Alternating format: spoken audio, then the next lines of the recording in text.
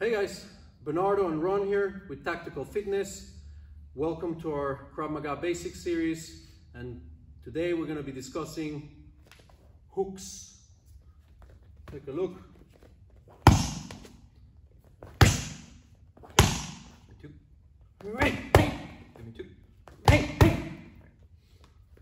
So hooks are also a short distance strike, and the mechanics of them are really the same as other strikes that we've discussed before.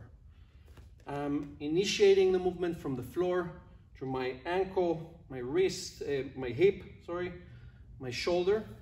And as I'm rotating my body, I'm going to be lifting that elbow and then striking the surface that I want to hit.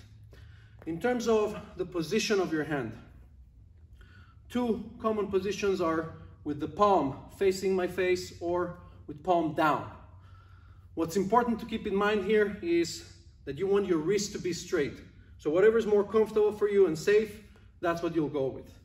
Additionally, the palm down is also good for longer distance hook strikes. Something that can come from a larger distance. Now let's try to connect that into a combination using some of the strikes that we've learned along the way. The combination is going to look something like this, okay? A jab, cross, and a hook.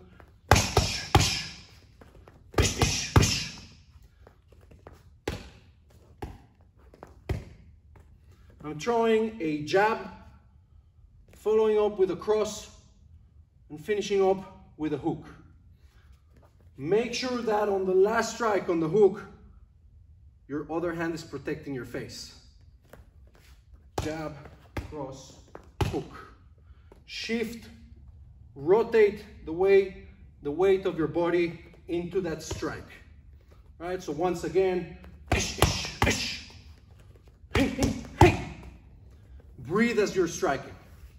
Hope you enjoyed this video, guys. Go to our website, tacticalfitnessaustin.com, and thanks for watching.